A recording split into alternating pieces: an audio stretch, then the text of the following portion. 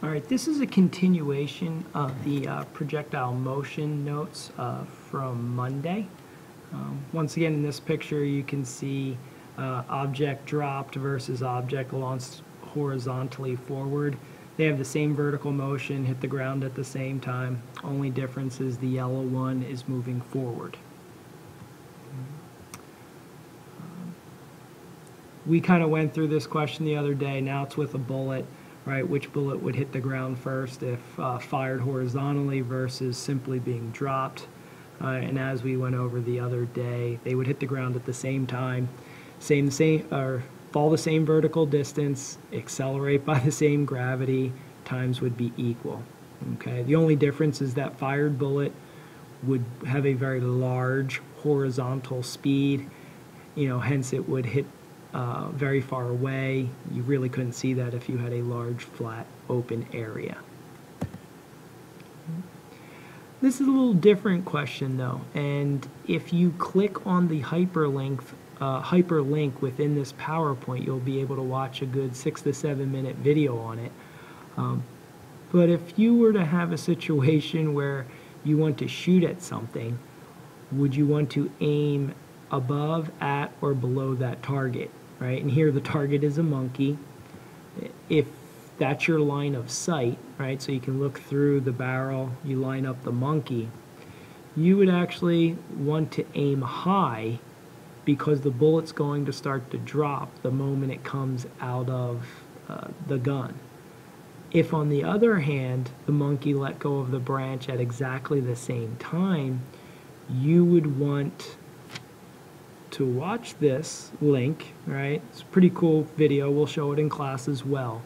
But you would want to aim directly at the monkey, okay? Because what happens is the monkey would fall the same amount of distance vertically that the bullet would fall below the line of sight, right? So if you had a high velocity projectile, it wouldn't curve that much below the line of sight, but neither would the monkey fall that far, but they would still both meet here. If the projectile launch was of a medium speed, it would curl down more, but the monkey would have more time to fall. And if you had a slow speed shot, it would have a bunch of curvature here, but the monkey would have more time to fall, yet they would still meet. Okay? Watch the video for a better explanation. It's pretty cool to see. Okay. Now some of the math involved here, right? Once again, we can break things down into horizontal and vertical. It becomes a lot easier to solve, right?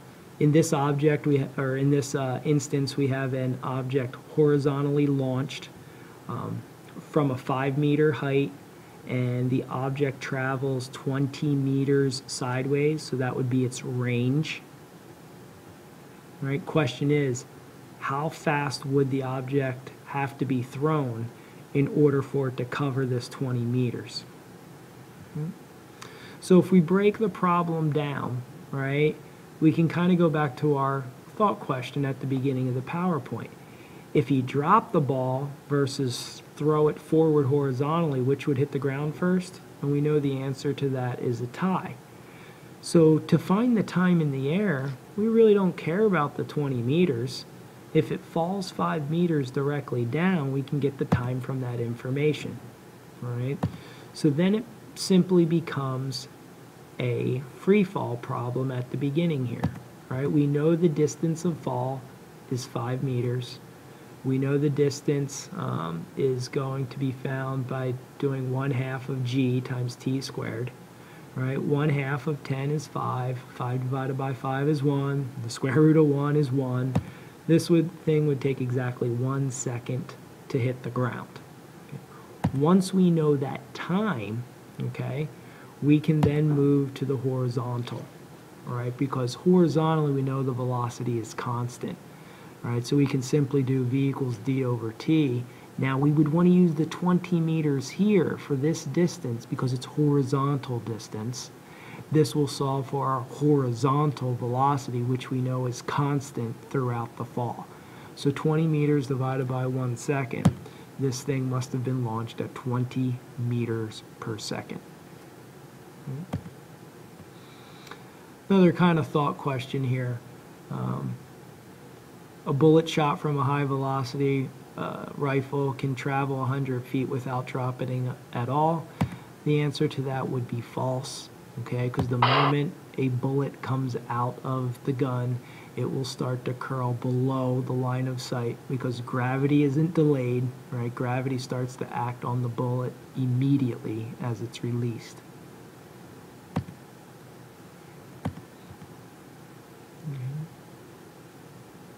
So if you ever want to hit a target and you're always going to drop a little bit due to gravity, you're always going to have to aim a little bit higher than your target to compensate for gravity.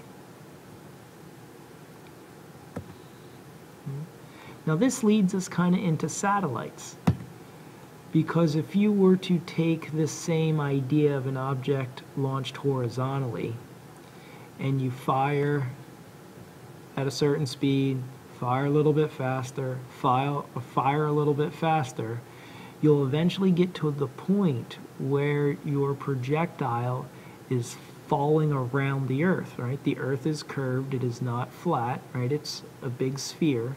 So if we launch fast enough, our projectile will fall around the Earth and never into it. Okay. That speed is ridiculously large. That winds up being about 8 kilometers per second, which translates into roughly 18,000 miles per hour. Right? If things were to be launched in our atmosphere, air resistance would burn them up. All right? That is why we launch things into orbit at high altitudes above the atmosphere, so we can avoid that air drag, avoid the friction that would burn the object up. Okay. Misconception is that the space shuttle has no gravity acting upon it. That's entirely false. The space shuttle just happens to have a very large horizontal velocity, so it's in a constant state of free fall around the Earth rather than into it. All right. If there was no gravity, the space shuttle would just fly off into space in a straight line. All right. It actually moves in a circle, and gravity keeps it in that circle. It tugs it towards the Earth. Okay. Astronauts only feel weightless because the shuttle itself is in free fall. Kind of be like you being in an elevator. You would never feel your weight if you were constantly in free fall, like if the cable snapped in the elevator. Now the last piece of this, a little bit of right angle geometry, right? All vectors can be broken into components. I've been referring to them as horizontal and vertical. Horizontal can be referred to as the X, vertical as the Y. You can, if you just pay attention to your positive and negative, we can talk about left and right or up and down, depending upon what we're looking at. Your right angle geometry, those that have already taken it have seen this. Those that have geometry now will see it very shortly. With a right triangle, the two sides are usually denoted A and B, the two lengths, while C is the hypotenuse. If you know the angle within your triangle, the ratio of the opposite side divided by the hypotenuse is equal to the sine of this angle. I'll show you in class how to calculate that on a calculator. The cosine of this particular angle winds up being the ratio between the adjacent side and the hypotenuse. Okay? We really won't use it in here too much, but if you take the ratio of the opposite and the adjacent side, that is equal to what's called the tangent of theta. Sometimes people call this SOHCAHTOA to remember it. Sine S, opposite over hypotenuse, SOH, CAHTOA, SOHCAHTOA. All right, it's kind of an acronym to help you remember those relationships. What we're going to be using it for is this hypotenuse side is going to give us our total velocity, while the length A and B will give us both our horizontal and vertical velocity. Okay. So if we had an object launched at 30 degrees above the horizontal, at 300 meters per second, how could we calculate the vertical launch speed? All right, so here's our 300 meter per second launch at 30 degrees above the horizontal. All right, there's our X and Y axis. If we use that information from the previous slide, right, the sine of this angle is equal to the opposite, right, this is the Y component, divided by the hypotenuse, which is 300. If we plug those in to solve for the Y component, I need to plug in what the sine of 30 degrees is. And the sine of 30 degrees happens to be equal to exactly 1/2. So if we take 1/2 times 300, right, we will get the Y component velocity to be 150 meters per second. Okay. We could do the same thing for the X component if we wound up using the cosine of the angle, because the cosine winds up being the adjacent side divided by the velocity. Okay.